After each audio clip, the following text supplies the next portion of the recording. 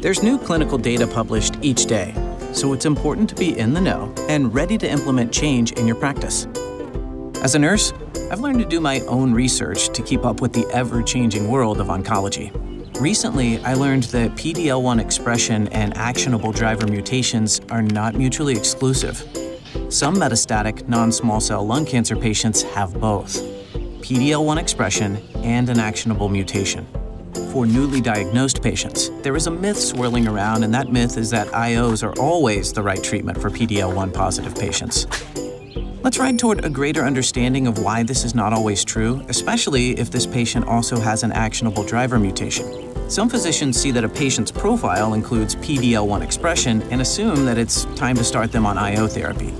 We're here to remind you that it's important to know all test results so you can treat the driver mutation first, even if the patient expresses PD-L1. Patients with an actionable mutation can also express PD-L1. At diagnosis of stage 4 non-small cell lung cancer, it's guideline recommended to test for any actionable molecular alterations, including EGFR, ALK, ROS1, BRAF, INTRAC, MET, and RET, if clinically feasible. The guidelines also recommend repeat biopsy and/or liquid biopsy testing if the initial biopsy is insufficient. It's important to note that up to 70% of EGFR mutation-positive patients also express at least 1% PD-L1.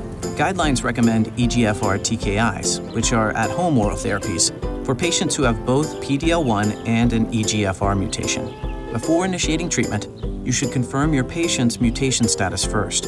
And did you know, for metastatic non-small cell lung cancer patients with certain actionable driver mutations such as EGFR and ALK, IO therapies are not FDA approved or guideline recommended as first-line treatment, regardless of PD-L1 expression.